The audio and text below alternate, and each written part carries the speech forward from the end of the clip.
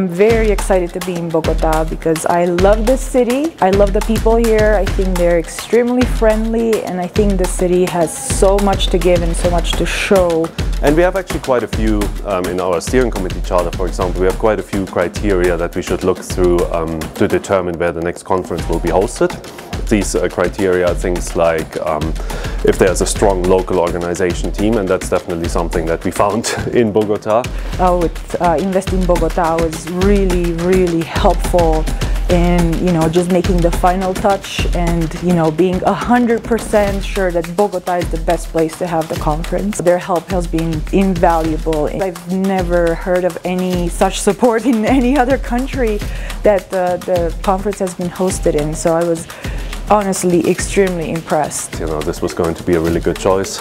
I've been here for a week now. It's been a fantastic choice, I think. So I really believe that by bringing the conference to Bogota, we also leave a legacy behind for the local researchers, for the students that are working in this field, because they got the opportunity to meet renowned researchers from all over the world.